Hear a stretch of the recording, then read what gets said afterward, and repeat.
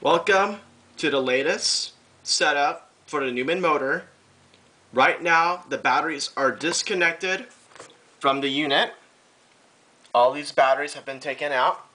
I ran it for about 25 hours, and when I took all the batteries out, the voltage of each battery was still 1.2 volts, and according to my battery charger over there, this thing over there, a lot of the batteries still had more than 25% charge. In some of the good batteries, the more expensive kind like Duracell and Energizer, a lot of those were close to 85 or something percent of their total charge. So far well, normally when I take out my batteries and put them in the charger, the vast majority of them are red, but instead the yellow LED showed on it. Now what I have set up here is a little magnetic, let's say it's like a gear. It has 4 poles. It's a quadrupole rotor, and right now I've got it magnetically connected to this motor. So it's magnet in here. Now if I rotate this 2-pole magnet by 180 degrees, observe the position of the wing nuts. 180 degrees. 90, 180. Now observe the position of the wing nut. Now, there it is. 90, that was 180 degrees of this thing. Again, now observe the position. Now, I'll zoom back a little bit, try to get it into focus.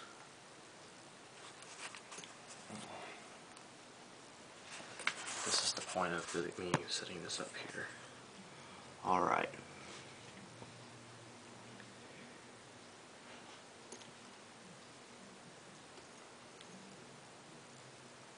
Okay, now let's take a closer view. Alright.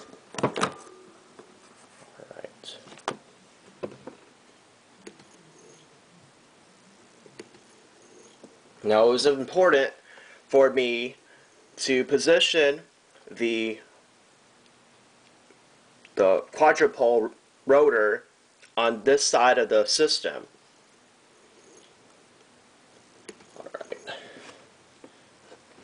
Now, what we can do, we see that commutator over there. That commutator will go away at some point.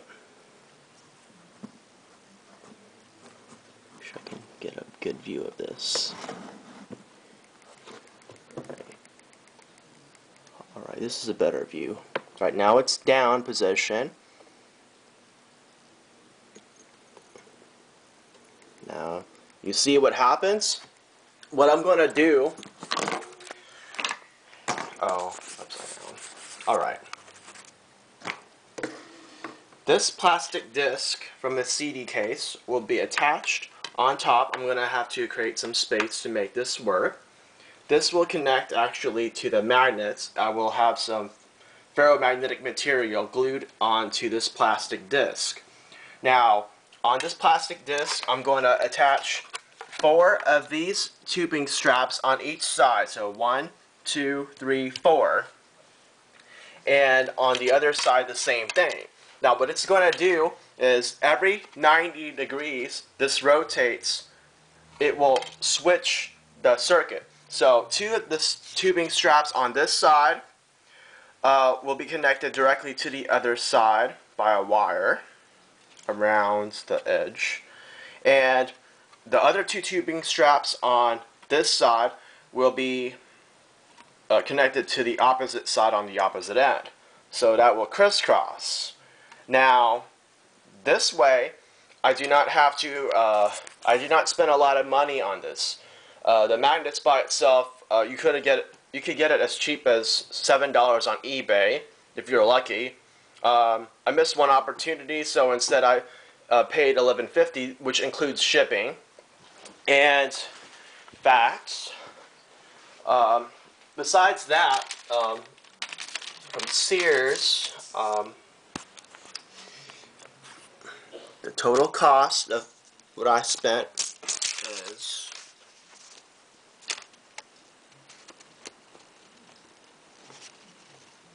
why is it so out of focus? There we go. $337. So I have the fasteners, stuff like that. Right.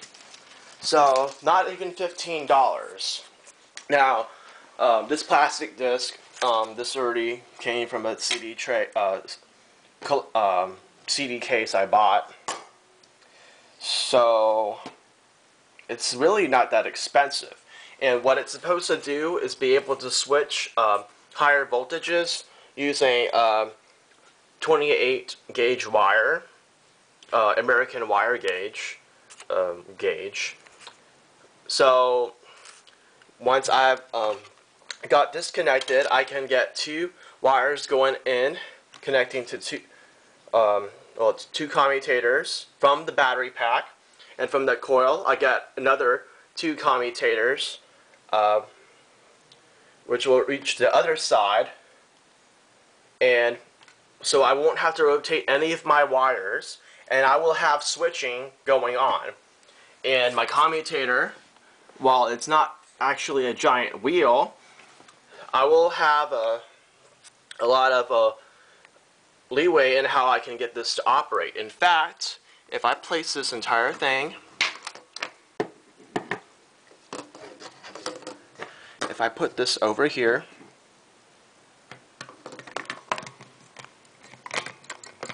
do this.